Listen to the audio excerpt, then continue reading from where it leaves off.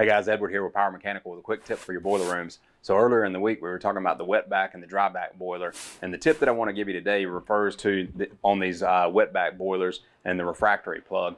First of all, when you open up the refractory or the fireside on any boiler, you need to make sure that the boiler is cool. That way you don't shock the boiler. But also, after inspecting your seal and your gasket, replacing it if necessary, when you replace these rear door plugs here, you want to make sure and use the proper bolt patterns on these.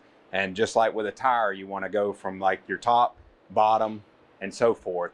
And basically that way you get an even compression on your gasket. Also, after the boiler's been brought up to temperature, you want to come back and check these to make sure that they haven't, with the expansion and contraction, that the bolts hadn't loosened up.